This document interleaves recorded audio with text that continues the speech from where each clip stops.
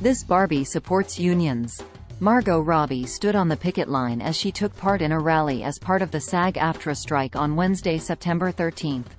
The actress, 33, marched from Netflix studios to Paramount Studios in West Hollywood as she showed her support for the strike.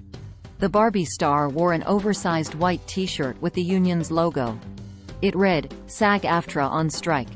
She also rocked a pair of white sneakers and a face mask.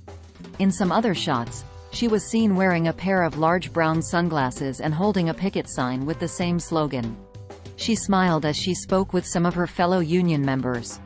The SAG strike began in July, just 2 months after the WGA had announced the writers' strike, and right as the Barbie movie was set to hit theaters. At the summer blockbuster's premiere, Margot did say that she would join the picket in an interview with Sky News.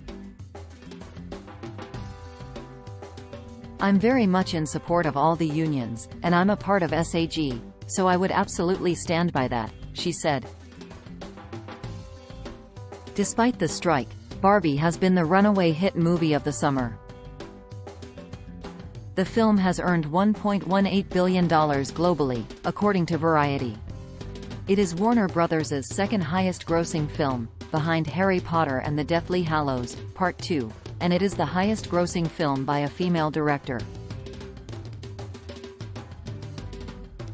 Actress and SAG president Fran Drescher first announced the strike in a passionate speech on July 13. She spoke about how the advancements in streaming and AI have been changing the landscape for actors, and she called for fair wages. "We are being victimized by a very greedy entity. I am shocked by the way the people that we have been in business with are treating us," she said in part. "I cannot believe it, quite frankly. How far apart we are on so many things. How they plead poverty, that they're losing money left and right when giving hundreds of millions of dollars to their CEOs."